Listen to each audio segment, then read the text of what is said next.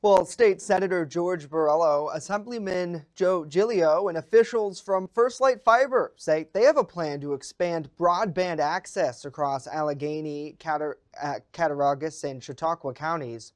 Borrello was one of the speakers at a press conference yesterday to highlight the plan.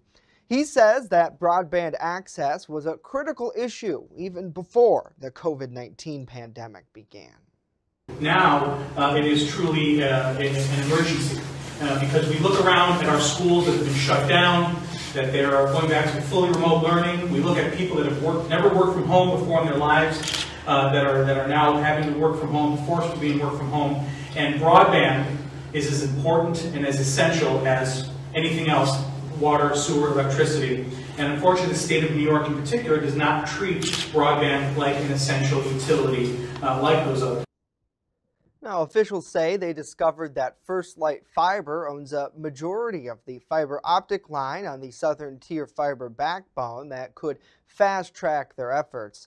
Following discussions with representatives, officials add that the company pledged to work with locals and regional broadband providers to expand access to that line. Borrello says several local governments and schools are already using the 115-mile fiber optic line that runs from Whitesville in Allegheny County to the city of Jamestown.